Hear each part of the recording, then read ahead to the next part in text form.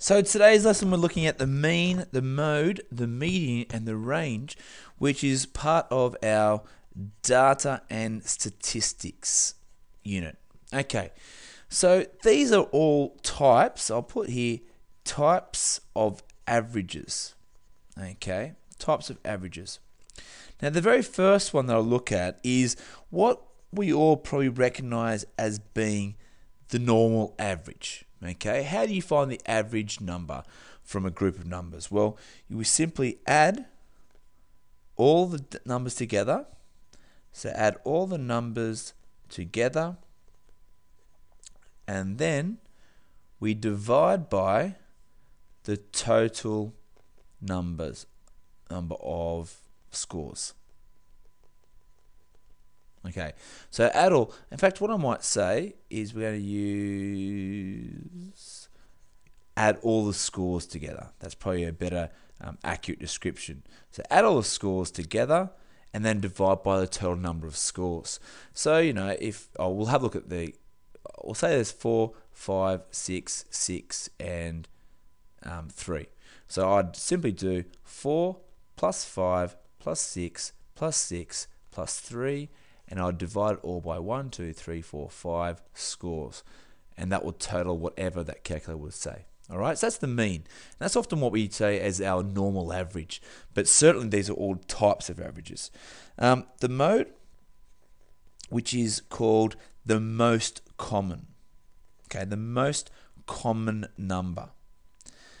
I've underlined the MO in mode because if you think about mode and most, they have the same two first letters. So mode and most, the most common number. In this case, you look at this and say 6 would be the most common number. The median, which is often the most challenging one to find, the median is the middle number when ordered. Okay, so the middle number when ordered. So what you need to do is put these numbers in order. So I've got 3, then 4, then 5, then 6, then 6. So I want to find the middle number. So all I need to do here to find the middle number is I'm going to cross one off from either end, cross one off from either end, so I get one middle number. In this case, the median would be 5. There are the occasional times where you might get two middle numbers, okay? So two middle numbers. In that case, we find their average by adding them together and dividing by 2. So for example, let's say we had 3, 4, 5, 6, 6, and 8. I'd cross them off from either end. So cross one off from either end, one off from either end. Then in this case, I had 5 and 6. So I do 5 plus 6 and then divide it by 2, which will give me 5.5. And in other words, it's a number that goes halfway between 5 and 6, which is 5.5. So that's my median. You'll recognize there's one more there, which is the range.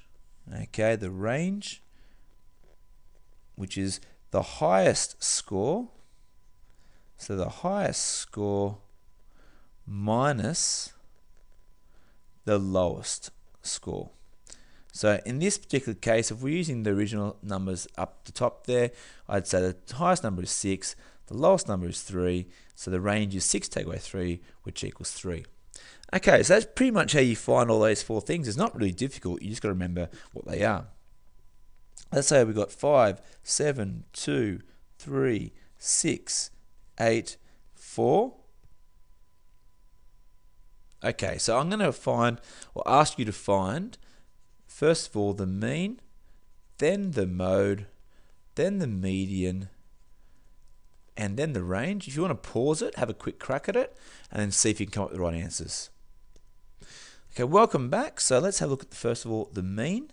So hopefully you went 5 plus 7 plus 2 plus 3 plus 6 plus 8 plus 4, and you divided the whole thing by 3, 6, 7. So 5 and 7 is 12, 13, 14, 17, 23, 31, 35. So that's 35 divided by 7, which is equal to 5. Okay, let's have a look now at the mode. The mode is the most common number. Now looking at this, see how they're all different numbers. There's no number that occurs at more than once. So I'd say there's no mode, okay, for this particular set of data. If there was one more number, then obviously you would have the mode because it's the most common.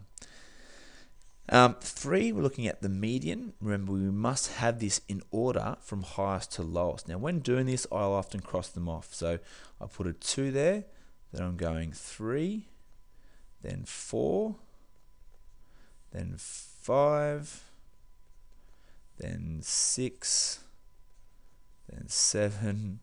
I didn't mean that to happen before either. It's kind of weird. 8. I'm just going to count my numbers. 1, 2, 3, 4, 5, 6, 7. That's correct. So now we can cross them off from highest to lowest.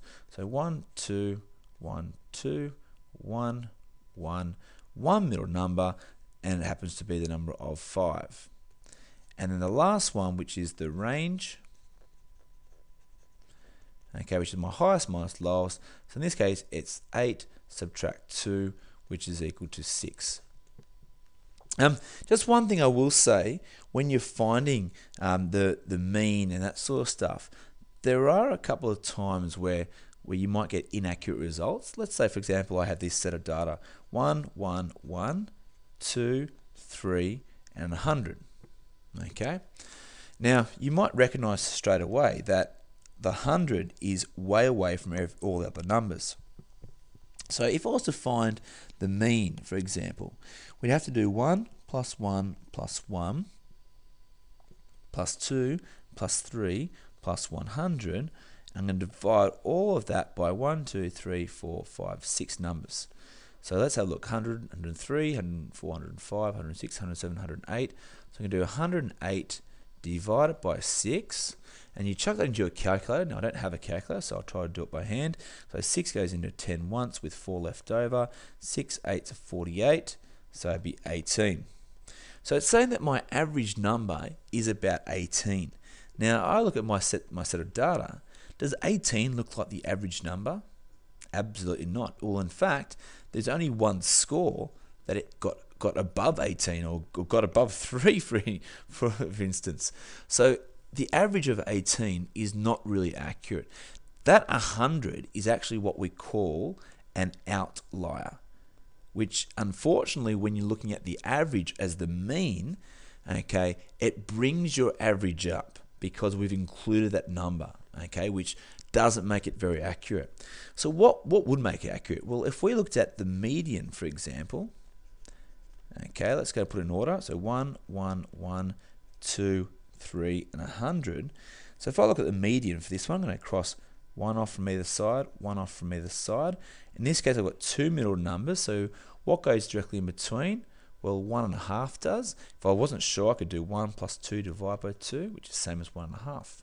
So if I look at 1.5 and say, does 1.5 give me an accurate average for this set of data? Then yeah, 1.5 sort of does, because it's sort of halfway between most of those answers there. So in this case, the median would be the best average to use. The mean, however, wouldn't, because obviously that outlier dragged those results up. So that's just a quick introduction of the mean, mode, median, and range, and a few extra words like outlier, etc. But as long as you can find those 4 pieces of information each time, that's going to give you a good starting point for the topic of data and statistics. Hope this is useful, guys. Anything else I can do, let me know.